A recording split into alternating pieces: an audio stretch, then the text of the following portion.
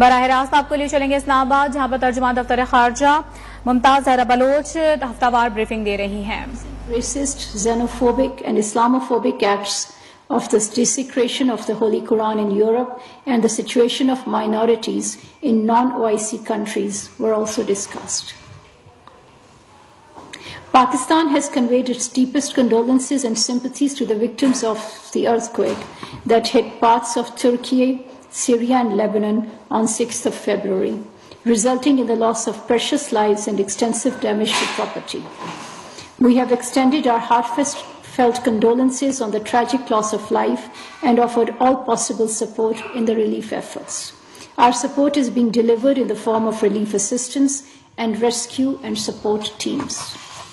Our missions in Turkey and Syria remain in constant touch with the relevant authorities and our community to identify any requirements for the earthquake-affected areas and to provide relief to Pakistanis who may be affected by the earthquake.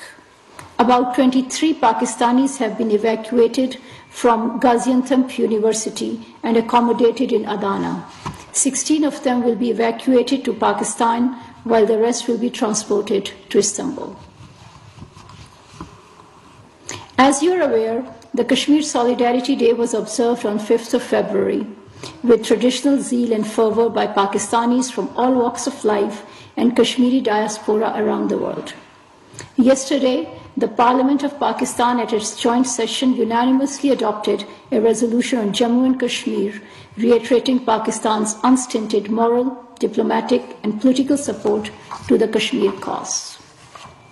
As we speak, an eviction drive is underway in many parts of Indian illegally occupied Jammu and Kashmir.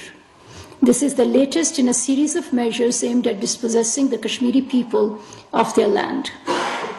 Unfortunately, most of the people facing the brunt of the eviction drive are poor and Muslims. Their rights need to be protected. In the recent years, in some states of India, bulldozers have been used to demolish properties of Muslims to terrorize them. Regrettably, that model is now being replicated in IIOJK.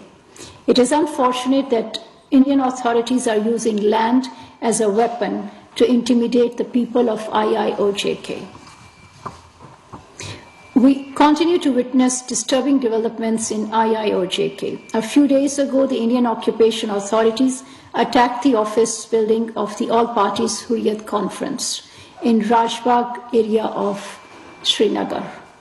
Pakistan condemns this oppressive act, which constitutes yet another assault on political freedoms in IIOJK.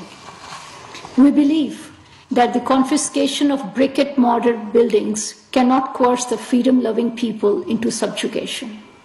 Pakistan will continue to extend political, diplomatic, and moral support to our Kashmiri brothers and sisters for the just and peaceful settlement of the Jammu and Kashmir dispute in accordance with the UN Security Council resolutions.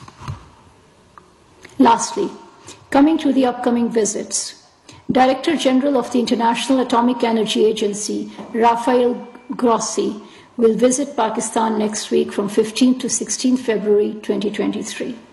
During his two-day visit, he will hold high-level meetings, including with the Foreign Secretary, and undertake visits to different institutions employing nuclear technology in the fields of health, agriculture, industry, and power generation. The visit will provide an opportunity to Pakistan and the IAEA to explore avenues to advance cooperation in peaceful applications of nuclear technology for socio-economic development.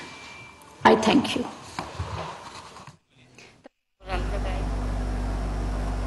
तर्जुमान दफ्तर खारजा Mumtaz Zahra Bloch हफ्तावार briefing दे रही हैं। उन्होंने कहा है कि वज़ीर खारजा Bilawal Bhutto Zardari France के दौरे पर हैं। बिलावल भुट्टो अपने फ्रांसीसी हम मनसब से मुलाकात भी करेंगे।